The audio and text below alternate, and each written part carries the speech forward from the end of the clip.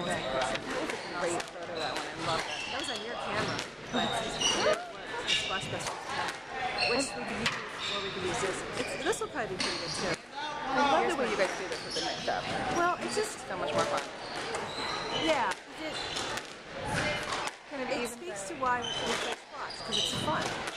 And you know, relationships come from this. Mm-hmm. And I think it's we were talking that the middle school gets to play a match, and the JV gets to play a match, and then varsities get to do a special thing. And so Jose was saying we could get a shirt or something. We have a community service budget, and I'm going to look into it and say, cough up some money to get shirts for next year. And then just don't put the year, whatever day, just have like a cool logo or something. And then,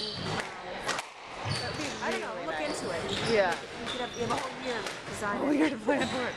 I get it. Maybe there's I don't know, it'd be really cool to figure it out. That'd be really, really cool. Yeah. It would be fun, like, we have to have, like, buy t-shirts in bulk. To make it fun, have, like, all of one thing more, like, a t-shirt that was, like, a squash, just one off one, or that was, like, a one or something. Yeah.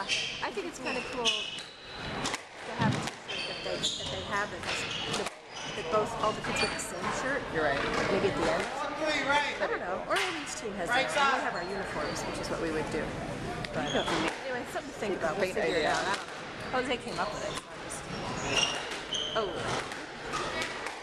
Just to make sure they're all... And it's everybody's hanging because their names are over there. I'm going to encourage them to kind of stand. Yeah. Just like we have a bunch of parents I should probably just say hello to.